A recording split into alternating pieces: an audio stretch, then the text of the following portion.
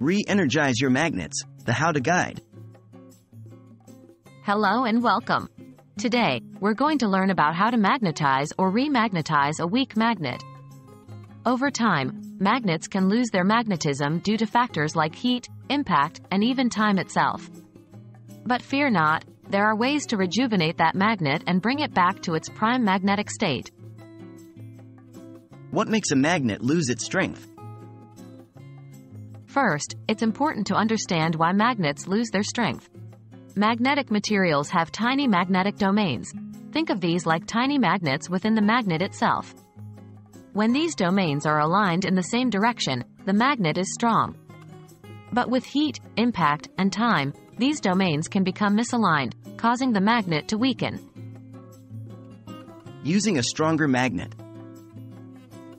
One of the simplest ways to re-magnetize a magnet is by using a stronger magnet. Simply rubbing the weak magnet with a stronger one in one direction can help align those misaligned domains.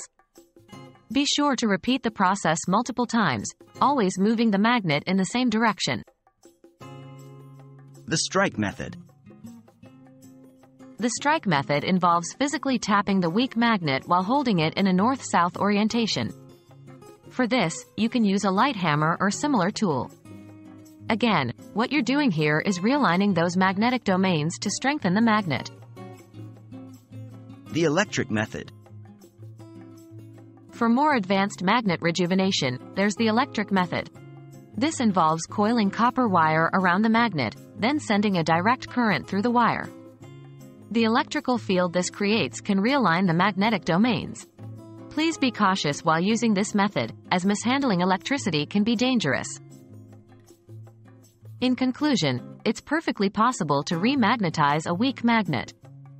Whether you use a stronger magnet, the strike method, or the electric method, the goal is the same: to realign the magnetic domains and make your magnet as good as new.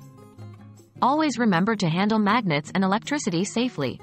We hope this video has been informative and helpful in revitalizing your magnets.